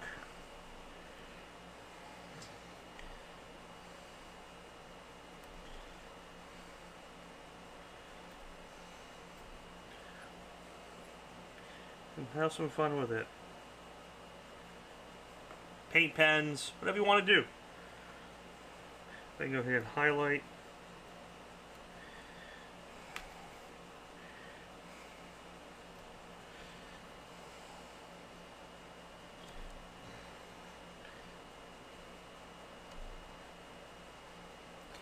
You know, when you look at Rod's work, you'll see he does a lot of that brush work, but he clears it. Then he can play around with it forever. And not worry about messing anything up.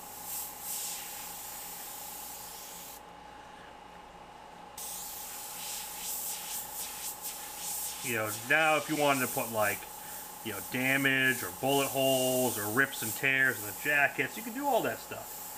You can just play it this way. Look, I'm just going to do a couple flood strokes here, make it look a little beat up.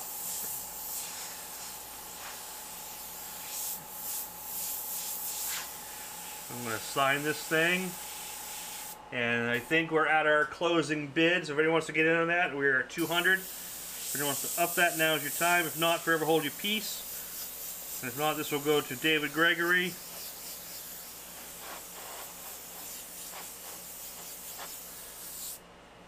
And for those following along, you can keep adding stuff, changing stuff, tweaking stuff.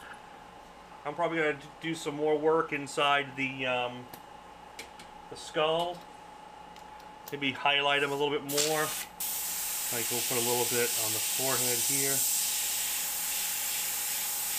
Maybe use this as illustration white. Maybe I'll use some opaque white and just brighten them up a little bit more. But you can see in an hour and 50 minutes, we went from nothing to a completed painting. This painting is available up on McKayFineArt.com. It is a $20 download. Warlock, thank you very much. It comes with this size, which is 11 by 14, and then a 12 by 18 version, which is the same one, just you get more of the lower jacket. I'm not selling it as a double file. It's just if you're on 12 by 18 pano, it's pre-sized and pre-bordered out for it.